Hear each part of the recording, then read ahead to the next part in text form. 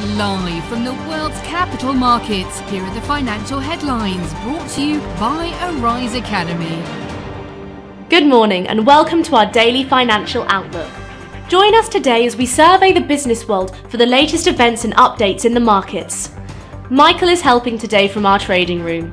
The European Union's forthcoming sanctions on Russia will target banks, in particular Sberbank, as well as oil. The head of the European Commission, Ursula von der Leyen, told a German newspaper. Mercedes-Benz will source 70% of its energy needs for production through renewable energy by 2030 by rolling out solar and wind power projects at its plants and through power purchase agreements.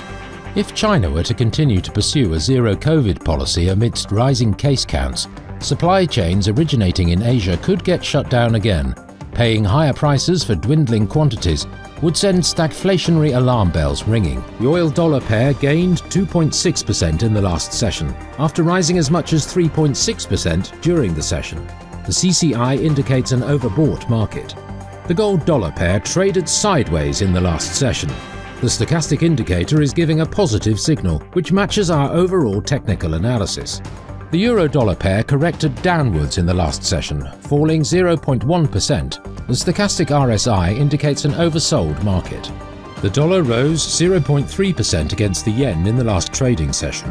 According to the stochastic RSI, we are in an overbought market. The US NAHB Housing Market Index will be released at 1400 GMT. The US 3-month bill auction at 1530 GMT. The US 6-month bill auction at 1530 GMT.